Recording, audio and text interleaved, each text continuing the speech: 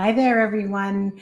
It's Lindsay Lapaquette here, workplace communication expert, and I'm going to be joined today in just a moment by Joanne Marlow, who's going to be talking to us about rebuilding your business with the best people.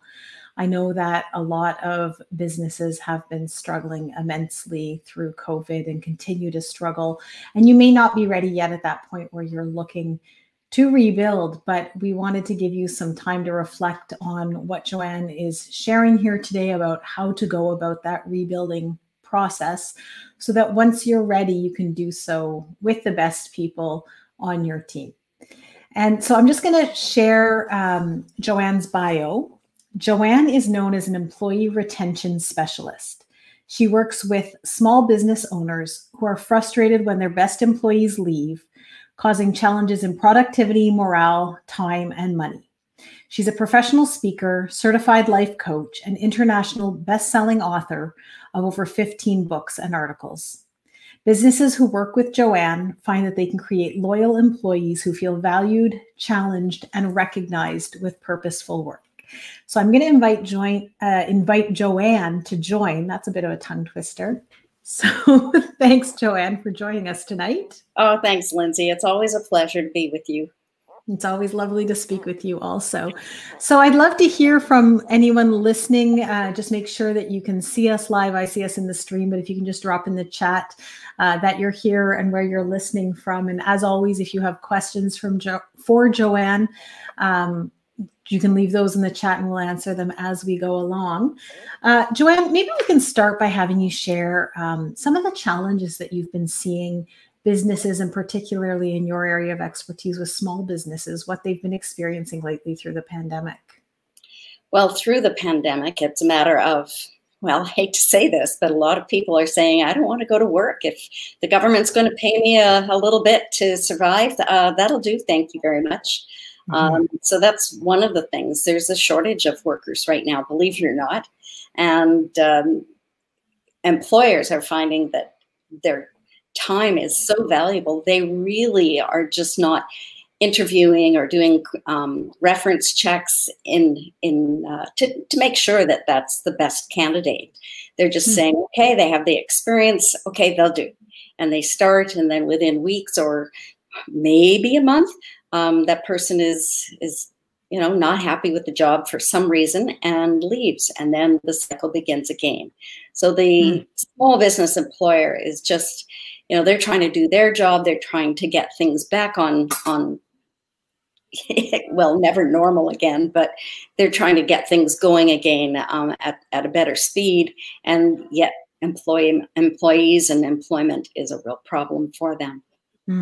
So this issue that you're talking about people not necessarily doing reference checks and taking as long with candidates, is what I'm understanding from you is that has heightened or gotten worse than through the pandemic because of how tight people's time is, or has this kind of always been a challenge?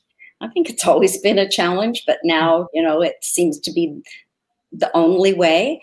Some companies are spending a lot of money, sometimes 15 to 25% of an employee's annual salary in order to have an agency hire them. That can be a fortune for them. But it does save them time. It takes at least 20 to 30 hours to find a good recruit. And then of course and then you've got to train them and introduce them, do the onboarding and everything. So it's a very, very time-consuming process with no guarantees. Right. And so I hadn't really ever crossed my mind what you were saying about people wanting to stay on the CERB instead of working, and how that's affecting small business owners, until I started speaking to a few who are telling me that they're exactly experiencing those challenges, that they're having a hard time, in certain domains. I know there's a surge of work, and yet they can't find people, which was a bit ironic to me. I hadn't anticipated that. So I'm curious if anyone's listening, if you're finding that in your business, that you're having a hard time filling those positions and filling them with people who are staying. Joanne, I'm curious then with the CERB, most likely running out very, very soon for anyone who started on it right off in March. How do you think that's going to affect the dynamic going forward? Well, like the pandemic swept in and it was a shock for everybody, I think they're going to find it's a shock if they haven't already started looking for work. So for those employees who, many of them have decided, that job I had, I just don't want to go back to it. It wasn't my cup of tea. And employers likewise are saying, okay, I've had a little time to decompress a bit and rethink things. Those who are actually doing that, and they're asking questions like, well, who do I want to bring back? And what legal ramifications are involved if I don't bring her and him or those people back? Because there are legal ramifications, especially if they were laid off and promised work later. Right. And I guess this time away maybe has given some, I find sometimes when you step back from a situation, you start to see things that weren't so clear when you were caught up in the craziness of it. And what I'm kind of understanding from you, correct me if I'm wrong, is that that step back now from having to have furloughed people or, made different decisions in the businesses has given that step away for people to have that time to reevaluate what is necessary in my business, what was working, who is necessary. There's, of course, financial pressures leading those decisions. But beyond the financial piece, I think there's that whole piece of just looking at, was that working in the first place that's affecting the dynamic? Is that what I'm understanding? Yeah, that's a really good point, Lindsay. Many companies, as we know, are repivoting, or they're pivoting their business to say, what else can we do? Right. That's not going to exist anymore. But, the small business owner is really suffering, and a huge percentage may never come back again. And so those owners may just take a look and say, okay, what else can I do? They may come back into the workplace for a while, but not happily, I can tell you that. Or they may join with another company that is thriving even during this pandemic. But, the story I love to share, and I can make it really brief, is, a little story that, you're on your way to work and it's a great day and you're happy and you're driving and you turn a corner and all of a sudden you see all of your staff standing out on the road. And as you get closer, you see your entire business up in flames. I liken that to COVID. And then here you are looking at this business and you're going, okay, everybody's safe, but oh my God, my business is just burnt to the ground. What am I going to do? And, it seems really hopeless. And then, miraculously, ideally, you turn around and there's this fabulous building that's up for lease right across the street. But the thing that I always recommend is before you go lunging into a new start, you have to sit down and say, okay, who am I going to be now? What is my real purpose? And I like to say, what is my North Star? What's going to give me the direction that I need so that I never get off course? And I'm always going to follow that North Star. So it's not a vision, it's a purpose. You need to know why you're existing and what role you are playing in society, the community, the economy, and with your employees. And once you've determined that, then you need to ask a few more questions. Okay, now that I know that, who do I want to bring on board with me? And who do I want to leave behind? What relationships do I want to carry on? And what do I no longer need in my life? Those are just a few of the questions, but that's the kind of thing that you almost have to think, okay, if I'm starting over, and even if you're not starting over, but you've not done that process, I really highly recommend that you take a pause. And because I look at that as the foundation, you need to know who you are, where your North Star is. And then you look, okay, I've got my purpose. You can then build on your vision, your mission, your goals for the company. And then make sure that everyone, eventually, everyone in your business is fully aligned with that North Star of yours. And once you've got them on board, it's much, much easier to get them engaged. Yeah. There's so much in what you've been saying that I'd like to unpack, because I think there's a lot of value in everything you're saying. And I'm curious to hear from people watching if they've had those moments of reflecting on, was I in business related to my true passion and to my true purpose. Because as I was listening to you, I thought, well, if my business were to burn down today, although it's a service business, there's not a lot that could burn. But, you know, let's say something were to happen to me during a period of time. Would I rebuild something? No. And my answer today is no, because I think I am fairly aligned with my purpose. But when I go back 10 years ago or 5 years ago, when my mom and uncle passed, as you know, that was my COVID. That was my time to step back and reflect on.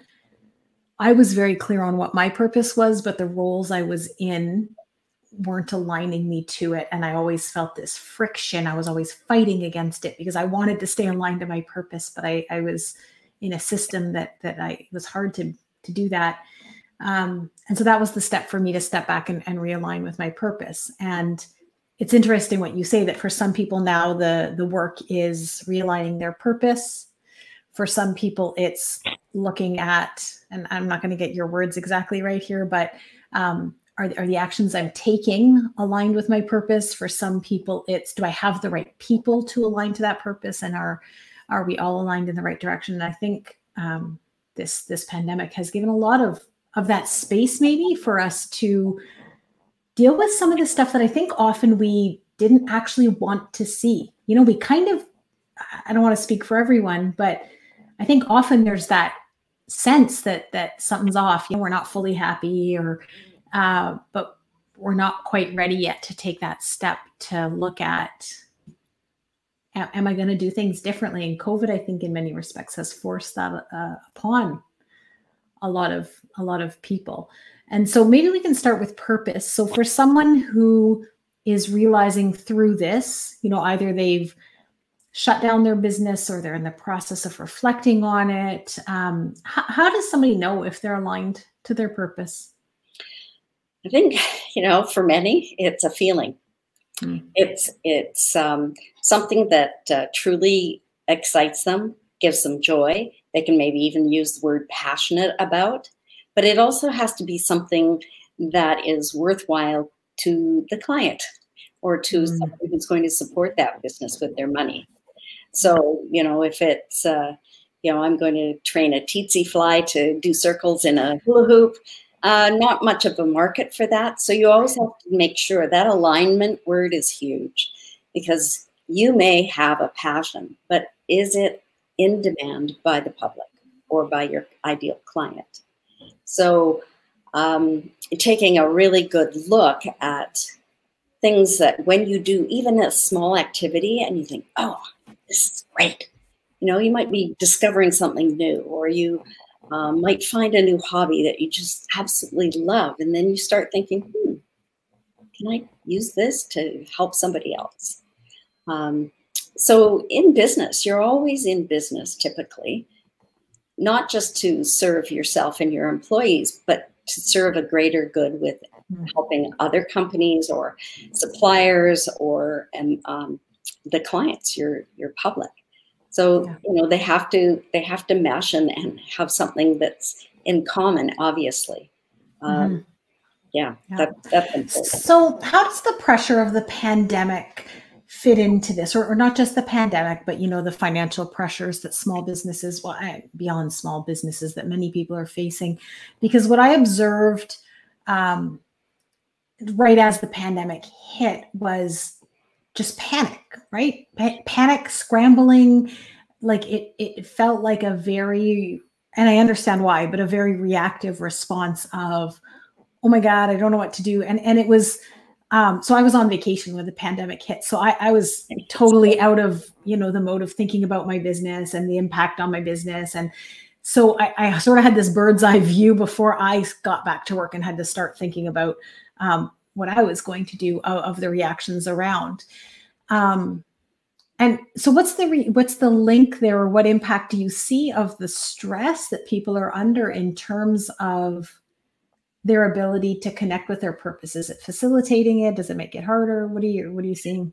Well, for sure, you know, it's not just employees or people in general that are feeling so much more stress, but there's a lot of fear built into this, you know, and employers especially, you know, when they've had to close their doors and then board up their windows, that is that is like a death that they have to grieve, even because you don't have a crystal ball. We have no real idea of when we're all going to go back into a place where we can see each other, touch each other, take off our masks and go, woohoo. You know, we just don't know what that's going to be like. We get all kinds of rumors. It's going to take years, maybe, you know, or maybe by Christmas, we'll all be able to fly across Canada or into the United States. And others are saying, there's no way I'm getting on a plane. And others are saying, yeah, big deal. So, you know, there's no way of knowing. And that builds a lot of fear. Mm-hmm. And worry. And certainly in talking to some of my colleagues who are psychologists, they've never been busier. You know, they are supporting, they are just, you know, from 8 a.m. until 8 p.m., they are talking to people and guiding them through the stress and everything else. And, you know, we've got life happening no matter what. But the finances, that is really difficult. The government in North America has come up with some safety measures for us, but we're also going to have to get creative. I like you, I was away on vacation, and there was no mention of COVID in Mexico when I was there in March, early March. Came back to what seemed like a ghost town in Vancouver. That was my experience too. Where is everybody? It was an odd space to be in, eh? It was, and then, you know, quarantine for 2 weeks. You mean I have to order my groceries? Where am I going to get that from? So, and in my business, I was, you know, I had speaking engagements all planned. Well, you're on the stage or you're in their business. Well, no longer. Yeah. So literally something that was planned for an entire year just went. And then I was thinking, okay, better get really good with Zoom. And then I thought, well, you know, 400, 1,500 people aren't going to all want to be on Zoom. Everyone was learning all over again. And that's another stressor for employers. Absolutely, yeah. You know, I think what you're saying about grief particularly and the additional stressors on people, especially businesses that have had to close. You know, I've seen some of those businesses that you've known for years and years. Oh yeah, my heart goes out to them because I can't imagine pouring your life into something and the way in which COVID happens too. So the parallel I was making again was through, you know, losing my family members in an accident, and that loss of sense of control, right? It wasn't a decision you made. It wasn't a misstep you made. It was just this thing that happened that knocks you off your feet and changes your world. And so I think that grief process is really important. And like you said, for people to have this space to process that before moving forward with further decisions, I think brings people to more sound decisions, although I understand where stress makes that challenging. But I'd like to leave some space to have you guide us a bit, Joanne, on as people are getting ready to do that. And I know that a lot of people may not yet be in that space where they're ready to start rebuilding, but as time goes on, as they process their grief of the loss of their business or just the challenges and the changes of their business, as people start to rebuild, I'd like to talk a bit about how to do so with the best people, how to get people set up in a way that will make their businesses as successful as possible, because I think we are going to have a few tough years ahead of us still. And if there's anyone watching and you have specific questions about, as you're rebuilding your business, you're rebuilding your team, how to do so, please use the chat and I will make sure that Joanne answers your question. But yeah, Joanne, can you give us some tips when people are ready about how to determine, maybe first determine who's are the best fits, or would that be the first step? No, actually, it's not. But okay, so you tell me the first step then. Just as if you were building a home, you have to have a really solid foundation, and so you're not going to, build it with sticks and stones these days. You have to build something solid so that you can build a bigger business, a bigger home on top of that foundation. So, in my mind, anyway, and with my clients, I guide them through this entire process. And like I said, you start off with, what is your North Star? What's your purpose? And Right. sometimes you can just start with that, you know, if you're in a quiet time. And I really recommend that you leave your premise. No kids, no spouses, partners, no dogs. Just I second that. Go to a park, go to your favorite, you know, maybe there's a stream, and take your lawn chair and just sit with a book and write, and just brainstorm. What are some of the things that give you a lot of joy that could be marketable? Mm-hmm. And, you know, that'll pump you maybe with some brainstorming. There's no right or wrong answer to brainstorming, but that gives you something at least to say, okay, these are the things that make me happy. Are they marketable? Can they be marketable? Mm-hmm. So that's you know, each of those need to be researched, obviously. Yeah. But then once you've determined what you're going to do and you have a purpose, like mine is to change some ugly statistics that I learned when I was just a young adult, that 8 out of 10 employees are unhappy in their workplace. And I'm going, are you kidding me? How does that happen? I was teaching at the time, writing my own curriculum. I was having a ball. Nobody told me what to do. They just said, go for it, Joanne, and have fun. And we did. And so I didn't have any problems with staff or administration at that time. I was living my passion. So, you know, I have always been a great educator. I've loved it. I have tons of energy engaging people when I do that. So that is my passion. And all through the years, I've retired from teaching now, but all through the years, there's always been that theme. I have to teach or I have to train others. And I've tried lots of different ways that I can actually use those strengths of mine. And even to fine tooth, to get more detail. Strength Finder 2.0 by Tom Roth is a fabulous book. When you buy the book, you can do an assessment with a code in the back. And then all of a sudden you go, yeah, no wonder I like that instead of this. And you can start saying, okay, how can I use those skills? How can I use those strengths and behaviors that really are important to me and build another business? So first thing, find your purpose. The next, and I don't want to give all my secrets away, but by having that, you can then, you know, what are your big juicy goals? You know, like be a big visionary like Disney was back in the day. You know, he didn't want to just draw a mouse and say, go for it, Mickey. He had this huge vision. And I mentioned Disney because it's absolutely my very favorite place on earth. So, and I love the way they have built a vision. So once you've built that vision, the other thing you need to think about is, what's really important to you?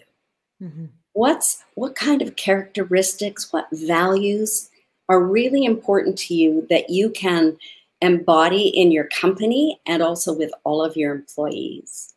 So those core values are really important. And when I'm teaching my programs, it's basically, you know, your core programs are absolutely, these must be solid. And every single manager, every single employee must be competent and demonstrate those same core values. They're not going to be, they won't stay with you because there's no alignment. Right. You want to bring in people like yourself, not identical, just, you know, the same belief system. Right. So that's part of the foundation. And that is key, because once you know what type of people you want and the attitudes and behaviors that they bring to the office, then you can start building your job descriptions with that same material. You can figure out, you know, and when you're advertising, that's another thing too. You know, when some of my smaller and really busy clients don't have time, don't have the 20 or 30 hours. And so, you know, in some cases I'll go and I'll do the recruiting for them. But I have a really good conversation with them first and get a real feel for the company, because I'm going to promote their company. Just like, you know, this is going to be an ideal place. And if you are a good fit, these are the qualities you're going to have, that kind of thing. I interview them on the same sort of basis. And again, interview questions are very unique. I've studied and practiced different kinds of interview questions that don't just say, so tell me about yourself. You know, that's such a drag. I mean, it might be a good opener, but, you know, instead you could say, tell me about the best job you've ever had and why. What a great opener that could be. Or tell me about the best experience you've ever had and what made it so exciting to you. Because the employer will then get a really good idea of what's not on their resume. When I look at an employee like a big iceberg, all the employee usually sees is the top above the water, and that would be their skills and their experience and maybe a few of their strengths. But underneath is how they get along with people or not, their attitudes toward big business or not, or little business. It talks about their behaviors and their respect for others. The whole person needs to be interviewed, not just the top of the iceberg. Yeah. So when you say that, you know, I think in my business, one of my biggest values is inclusion, and, you know, and with that comes, you know, accepting people's differences and accepting people for who they are, diversity. And so for me, that would be a deal breaker. If I was hiring employees and I got the sense that there was any sense of superiority, you know, they're thinking they're better than someone else, whether that is, you know, a diversity issue in terms of male, female, or race or sexuality or anything, or just in terms of this other person, doesn't matter to me, because it's very important to me that people be treated equally, regardless of if they're the janitor in the building or the CEO. And so hiring for values is different than skills, as you're saying, where that doesn't mean that my business needs somebody who's very creative and somebody who's more process oriented and structured. And those are very different skill sets, but the underlying values are the same. And I think in my career history as an employee, that's sometimes where I bumped heads, because I think pretty firm in my values. And I think I have been, I haven't necessarily been able to verbalize them as clearly as I can nowadays, but I knew what I needed to stand up for and speak up about from a young age, my parents would say. And and I think where I would bump heads a lot would be, we'd be talking about the issues, but really where our conflict was coming from was that our values were different, and that's not what we were speaking about. So we couldn't really resolve it. So I completely understand why you're saying that that's the first step to hiring well, is figuring out what your company stands for and what those values are that are absolute deal breakers. And I think there are a lot of businesses that don't have that necessarily figured out. And I would even wager to say that with COVID, there's some shifting of values going on. People becoming aware that you know, their lifestyles and their businesses were not aligned. You know, I've heard so many people say to me, I realized that I was living this life of constantly running, and it's kind of the realizations I had when my parents passed was, wow, what am I doing? You know, life is short. Why am I living this life? By choice. And so I think it's important for people to do that work now as they're exploring, is this what I actually want moving forward? It's kind of I won't say a perfect time, because I know it's not a perfect time for so many, and I don't want to minimize what people are going through, but it does open the door for people to reflect on what truly matters to them. Yeah. And, you know, employers are, well, everybody, you know, has had more time with family, more time at home. They've realized that there are better communication methods than maybe they've previously used. Their tolerance is better. They're just, I've noticed certainly people are kinder. Mm. You know, they're, although I've, Well, both extremes, I would say. I've seen both. I've seen some I kinder was and I've just seen going to some say, not as although kinder. I certainly recall a few public instances where I'm going, holy crow, did you say that out loud? Yeah, You people know, are under like, a lot of stress. well, that's right. The thing is we don't know what is going on Yeah, in anybody's life. yeah. And unless we actually have good conversations to get to know our employees, or for our employees to get to know what's happening with their employer, you know, open communication, especially with the younger generations, and I can say that because I'm an older generation, but a younger generation, the millennials now are 24 to around 40 years of age, give or take, who you know, research. But the thing is that, you know, 1 in 3 employees are millennials right now, and by 2025, the largest population of millennials and Gen Zs, who are now 16 to 24, that's going to be the largest population in the world. So boomers and Gen X's are just going to fade into old age gracefully, I hope. But you know, and Gen Z and millennials are totally different. Their behaviors, their upbringing, totally different. Mm-hmm. But still, open communication, expectations from the employer, and discussing, you know, these are our boundaries, and these are the consequences if you break those boundaries, and making sure that everything's clear. Yeah. I'm getting employers who say, Joanne, I need a new staff member. He said, I got a text at 11 o'clock at night from my new millennial. Sorry, millennials. You know, it's not all of you. It's just the odd few. And getting a text saying, yeah, not going to come back anymore. I've had it happen, unfortunately, in my business. Yeah. Yeah. So is part of what you're doing then during the hiring process as you're assisting small businesses to find the right people, helping them set those clear expectations on both ends? Because I see that's where things go wrong a lot, is that, and I recently had this with somebody that I had contracted out to, even where I thought expectations were clear. I'm going to guess she thought they were clear too. But then as we started working together, it became very clear that it wasn't clear, that we didn't have the same definition of our expectations. Mm-hmm. And I tried to clarify that. It didn't get very far. And I ended up deciding to stop working with her. At the core of it, I do think there were a few other factors, but I think there was a mismatch in terms of what our expectations were. Yeah. And, you know, it's 3 months of time and money I invested into setting this up. And as you know, the setup phase is always longer and more costly, and so be it. Life happens. But so is part of what you're doing bringing that help to small businesses to help them clarify as they're hiring on a new employee what the expectations are, so there's fewer surprises down the line when someone realizes, hey, this isn't what I thought I was signing up for. I'm out of here. Yeah, I wouldn't say I'm a retention specialist unless I was.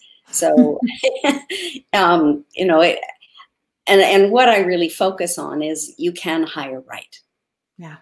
And retention is not a big issue anymore.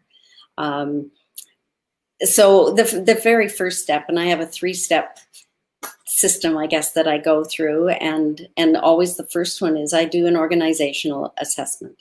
And within that assessment, if I find out that the employer is just up to their eyebrows in work, just doing what they do and getting business and everything else, they don't have that 20 or 30 hours to go and hunt for the best one. So I'll take on that as a small part of the solution that I provide for them.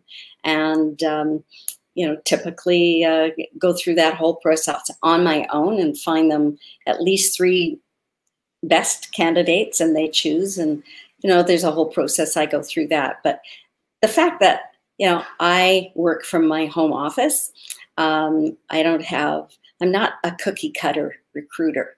And I don't look at recruiting as my only job, that's for sure. But it is part of the assessment and the solution to the assessment. You know, I go in and I find out, why are people leaving in the first place? Mm-hmm. You know, what are the issues? And I interview the staff and I interview the management team. And as a coach, I am bound to confidentiality. So even though they won't tell the boss why they're leaving or why they're unhappy, and they won't, they keep pretty silent. They tell me everything. Quickly tell a stranger who they trust. Oh yeah, good at establishing trust. Yeah, I've had people in tears. I have people saying, "Oh, thank goodness I can finally talk to somebody," and it makes me feel lovely. But on the other side, when I'm reporting back to the owner or the CEO, they say, "Who said that?" And I said, "Well, let me tell you this: more than one person is concerned about this situation." Yeah. And then I propose a solution. And then, of course, the next step is to implement the solution. And that can take months, depending on the team. Yeah. Certainly, I'm always willing to, I don't want to try and turn a whale around. The whale has to have good flippers and fins to begin with, and a tail that'll say, "Oh, I'm being moved," and willing to move. Someone who wants to change, someone who sees that big picture, or at least that light at the end of the tunnel and needs the guidance and support. That's what I can do for them and get them on a solid foundation, and avoid all the reasons. Sometimes it means changing your character a little bit, like saying, "Thank you for being here," or "Wow, that report was excellent." Because other employers, there's one that's known as the stoplight boss. And his assistant has 3 signs. And depending on his mood, if it's a red sign, you don't even go near his office. If it's yellow, you may want to book again another day. If it's green, he's in a good mood, go ahead. So even though you've got an appointment with him, this guy is, known as the stoplight boss. Others just don't realize that their personalities hurt. And I have a really high emotional quotient. So I thought everybody did until I found out they didn't. So,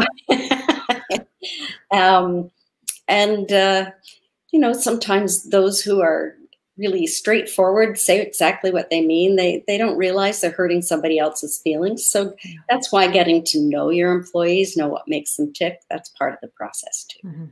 Yeah, absolutely. I think there's a lot of power in understanding everyone's nuances. And like you said, so I don't know if I see it so much as changing character, but being able to learn new skills, that may not be second nature. So I'm somebody, believe it or not, you may believe this, me, I think fairly well, but I'm pretty directive usually, especially when I'm stressed. I'm very much the person who's like, "Hey, I need this by this time." Works very well because my assistant, that's kind of her style. And so she just doesn't bother her, but I have to be very careful when I work with somebody who does not like that style, to make sure. Sometimes I type out, when I'm really busy, my email of what I need and where the project is going. And then I go back to the top and remind myself, oh, I got to say something relational. And I'm very relational, but when I'm busy, I'm focused. I'm very task oriented. I'm like that. And so the crunch skills that can be learned. Boom, boom, boom. Yeah. And I've learned that when I do boom, boom, boom, then it's not going to necessarily get done because the person's irritated at me, So that's right. Yeah. They may all, the people you hire may have all the skills and strengths you could possibly dream of. They have the core values, but they have a different personality. And so that's why, like I said, that whole iceberg has to be checked out. You have to, you have questions that you need to ask. And I've covered a lot of that in my book, and I'm doing a lot of reports and stuff like that to help the small business person, learn a couple of tips that are going to help them to feel better about moving forward, more confident in being profitable again. So can you share the name of your book for anyone who's watching and interested in? Oh, thanks. Sure. So it's on Amazon, and it's called 25 Powerful Strategies to Hire and Successfully Retain Millennials. Perfect. So even if you looked up Joanne Marlow, you'd probably find that book there. Okay, And perfect. it's been a bestseller down the States as well as in Canada, especially for HR. So it talks about all the generations and how to deal with them and why they are like they are, Awesome. and then focuses on the millennials for sure. That's great. Well, thank you. And if anyone has any questions, I'll just give another couple of minutes in the chat if anyone has any questions for Joanne. Joanne, I know you've recently written also a new white paper, I believe. If you'd love to share the name of that also so people can find it. Sure, it's more of an article than it is a white paper. Okay. But, it's, as I mentioned, so many people will never tell you the truth. Not even when they're exiting during an exit interview, they won't tell you Yeah. why they're leaving. They'll not say to your face, "You're a Because crappy they still want a boss." reference, right? Yeah, or at least they want to save face. They don't want to insult the person that hired them for a number of years. So this is 3 unspoken reasons why your best employees leave. And you can find that on my website. And it's certainly free for you to download, and it's joannemarlow.com. So there's Joanne's website. You can find that there if you'd like to take a peek at that or connect with Joanne. Joanne, in terms of social media, if people want to find you, where are you the most active that people should follow? On LinkedIn, actually, I'm very active. Again, it's under Joanne Marlow, so I'm easy to find. I'm doing a lot of little blurbs now. I've changed from a business name to my full name. It's just a lot easier than a big mouthful that I had before. So Joanne Marlow is me. And same with my email. It's joanne@joannemarlow.com. So I've kept it simple. I'm a solopreneur that's gone through the same kinds of hiccups that a lot of you have gone through. I've hired people. I've been on both sides, where I've been a manager of a large organization and a division, and I've been an employee, and I've seen remarkable changes as a result of what I'm practicing now and doing now, and learned some great lessons along the way. And I've also learned that people don't need to tolerate being with abuse that they're getting. They have to use their voice and speak up. So I'd be happy to chat with you. You'll see on my website too that I invite all of you for a 30-minute complimentary chat. If you just want to complain, I'll listen. And or you have some specific questions about your needs or what's next for you, I'm happy to chat with you and come up with some ideas that you can take away. I love that. So you can jot that down, Joanne's address here. And I just wanted to add that, Joanne, we recently published an episode on the Workplace Communication podcast with Joanne, which is about hiring the right people. And so you can take a look at that at this link here, lindsaylapaquette.com/podcast. You'll find all the episodes of the podcast there. And if you scroll down a bit to Joanne's, I think you're number 4 or 5. She was one of my guinea pigs. So thank you, Joanne, for doing that. And lots of great info in that episode from Joanne about some of the questions to ask. And again, how to get into the process of making sure that you're hiring the right people so that you retain them and save all that money that turnover is costing you. Hundreds of thousands of dollars can be saved. Yeah. Hundreds of thousands. Not doubt it. Yeah. It's outrageous. About 6% of a company's income is spent just on replacing staff. Wow. Which I think nowadays more than ever are costs that people are really wanting to rein in, because I know budgets are tighter than they were 6 to 8 months ago. That's right. I'd invite you to reach out to Joanne. Again, I'll put her website up here, joannemarlow.com. And thank you everyone for watching. Joanne, thank you, of course, for joining me on LinkedIn Live. And stay tuned. Next week, we'll be back Wednesday, 6 p.m. with Kristen Harcourt. We'll be talking about topics related to emotional intelligence. So have a great week, everyone. And thank you so much, Lindsay. It's been awesome to talk to you and your followers. Yeah, thank you, Joanne. Thank you. Bye. Bye-bye.